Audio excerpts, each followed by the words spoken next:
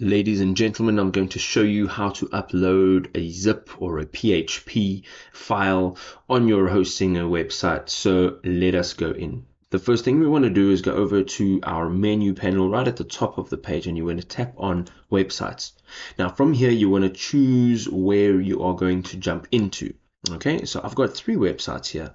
Now the one very important thing you need to know is if you're using the hosting a website builder, which will give you this icon here, this is not accessible. The only way that this will be accessible is if you're using the WordPress website builder. So I'm going to go in here, tap on manage. From here you can select the domain that you would like to now use, and there is a file manager option right in the middle of the page. You're going to tap on that, and over here is where you'll see all the files that are available on your actual hosting page or your website. So we're going to go into the public_HTML, and here you will see all of your documents. On the top right hand side you can now tap on upload. Now this will open up this window where you can choose a file, which would be a PHP file or a zip file, and you're going to tap on that, and here you will see where all your folders and files are. So you're going to go ahead, you can select the one that you'd like to use, and then you're going to go ahead and tap on open.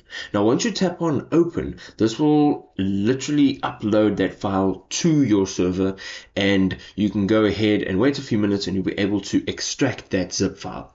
Our zip file has now been uploaded, and you can see it's just over here. And once you click on it, you have 2 options. Right at the top you have the extract option, or you can right click and you can just look for the extract option. Now once you tap on extract, you can now choose where you need to extract this and store it. So what we want to do is we want to double click on the very first folder, which is our root folder.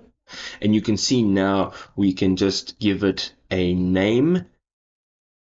And once we've given it a name, we can also choose to overwrite existing files with the same file name. And we're going to go ahead and tap on extract. Now this will take a few seconds to extract.